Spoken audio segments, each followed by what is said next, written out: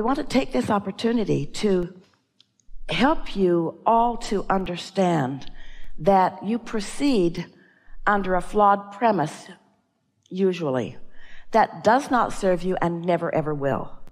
And that flawed premise is that it matters to me what you think about me.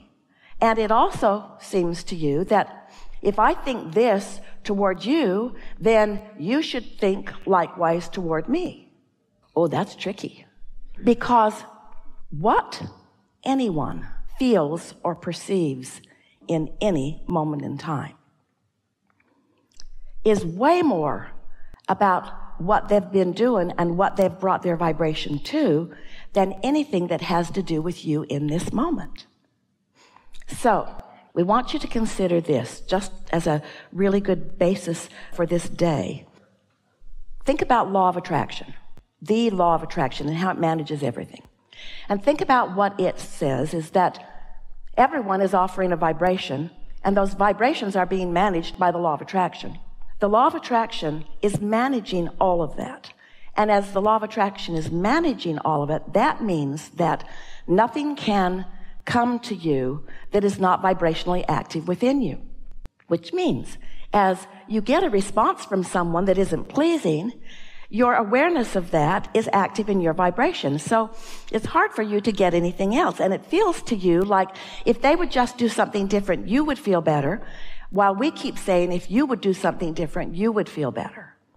And if you would do something different, maybe that very person would be activated in a different way. In other words, maybe you would own the room in a more powerful way and evoke something different. Or maybe someone else through the path of least resistance would just zoom right in and fulfill everything that you want, because you're clear and clean and pure and calibrated in your vibration. You don't have all this know what I don't want mixed in with it. So now think about the law of attraction and see yourself as someone who's decided, apart from this conversation, apart from, maybe you woke up in the day and you're not yet thinking about that, fat chance, but let's just say that happened. And so your vibration is clear and you are calibrated to your inner being.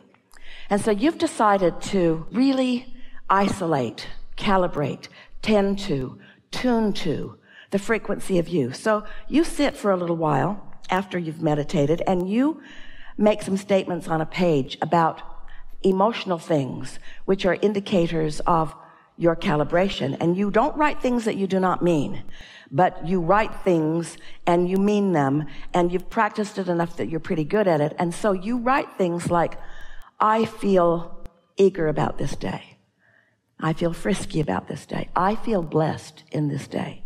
Now, the first day you sit to do this, maybe not so much, but after you do this for a little while, it takes some doing to calibrate to your blessedness when not so blessed things are sometimes happening. But you can do it, and your calibration is everything, because your calibration to your source energy is your point of attraction. So I feel blessed, and I feel eager, and I feel expansive, and I feel ready, and I feel open, and I feel full of myself, and I feel fun. And I feel strong, and I feel intuitive, and I feel flexible, and I feel eager, and I feel balanced. I feel good. I feel really, really good. I feel good. So you calibrate. Now, what's happened? Whether you write it or just say it, it's better to write it because you'll focus better. And it's better to do it the next day and the next day and the next day and the next day and the next day, because after a little while it really catches on. And when you write those words, you feel the resonance of them because it lights your inner being up with you. The two of you become a powerful, dynamic, powerful, good-feeling team.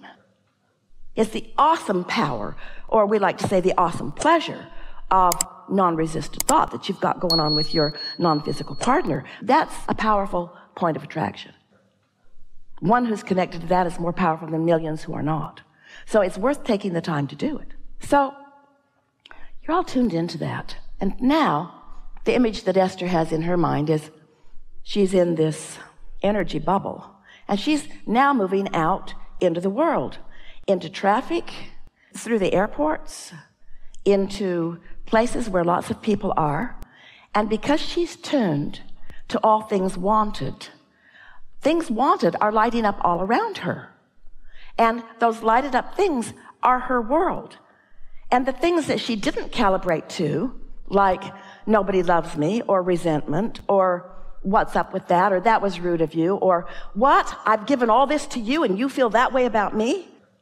Since that's not what she's calibrated to, since she's calibrated to who she really is, as she moves through the world, she's in sync with Source. Things that match the way she feels show up. Now, let's say you're in this bubble and you've done that and you're moving out into the world. And let's say the world that you've moved out into is right now small. It's just your thought world. It's just your thoughts of the people that you know. And because you've calibrated to this, the people that are going to come to your mind are the people who are calibrated there with you. People in a bad mood aren't going to come to your mind. People not in love with life and not in love with themselves are not going to come to your mind. And so just in your thought world, you are already cleaner, purer, more calibrated, but then you move into the day. Then you move into conversations. Just the ideas of who you will reach out to will be about what you're calibrated to. You can always tell two ways. You can tell what you are vibrational matched to. We've been saying this forever.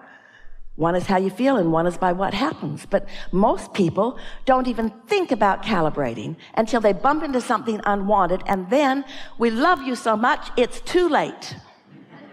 Too late for now. You're just going to bump into them and you're just going to get your feelings hurt and you're just going to have a bad experience and you're going to blame it on them, and you're going to practice the uncalibration of your inner being while you practice resentment and other things that just don't serve you at all. And so you just can't get around this. You got to clean up your vibration. And just because somebody is misbehaving by your standards to you doesn't mean you have to notice it and take it in. So you got to do something about that sensitivity.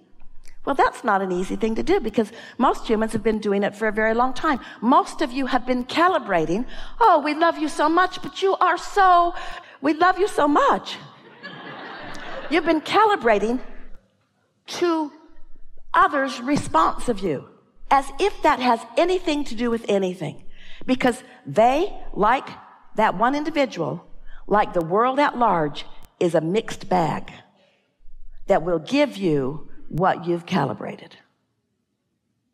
That one individual is like the world at large, a mixed bag. We've been playing with an analogy to see how it sits with you, and it's effective.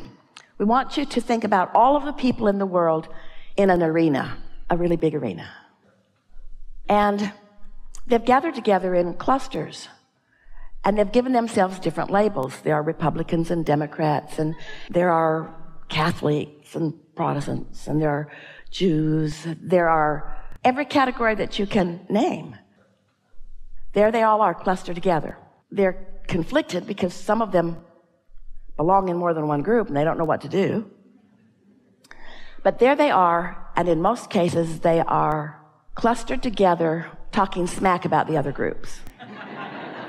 That's mostly what they're doing.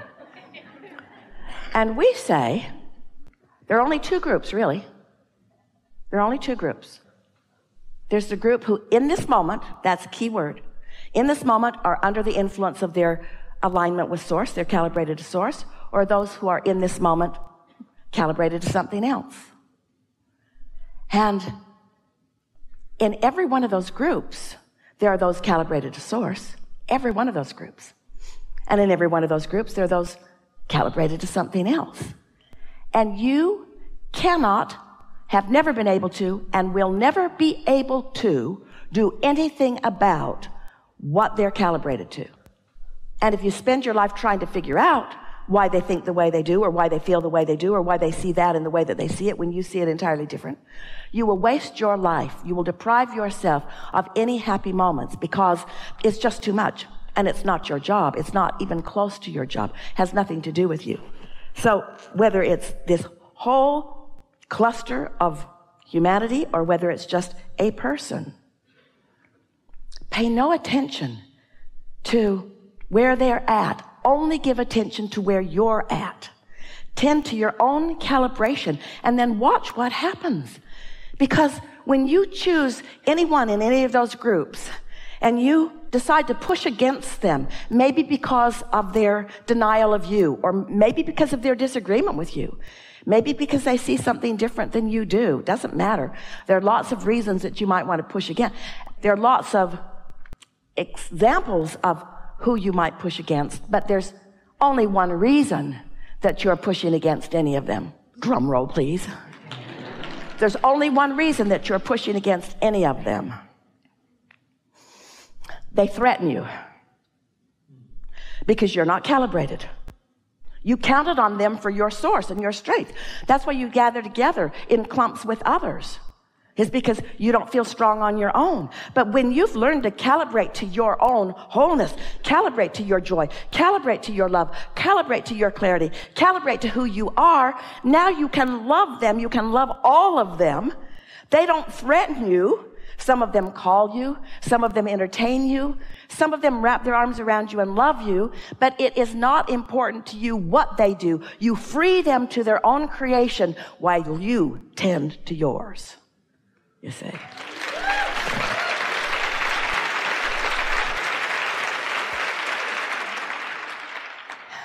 In the beginning, it's easier to change the subject altogether, but that's easier said than done, because something about this person is active in lots of ways with what matters to you. And so it's easier said than done, but we would encourage you to always just step back to the basis of what you know and decide that you're going to calibrate. Esther had an experience in the last few days that just knocked her over, because what someone thought wasn't what she thought, and it was about her. And how could that possibly be? How could that possibly be? How could you not think the same thing that I think about me? How could you not? How could you not? The first reaction when something like that happens is sadness, then some anger, then some resentment. Just gets worse and worse. You can deprive yourself of life force itself over that. After a little while, though, because you know what you know and you felt how you felt and you know who you really are, then you ask yourself the question. So Esther sat to write her segment intending. That's where she calibrates.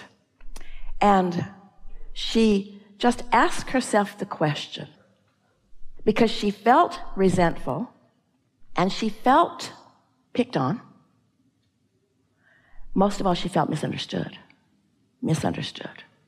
And then she thought, wait a minute. Just wait a minute. Really?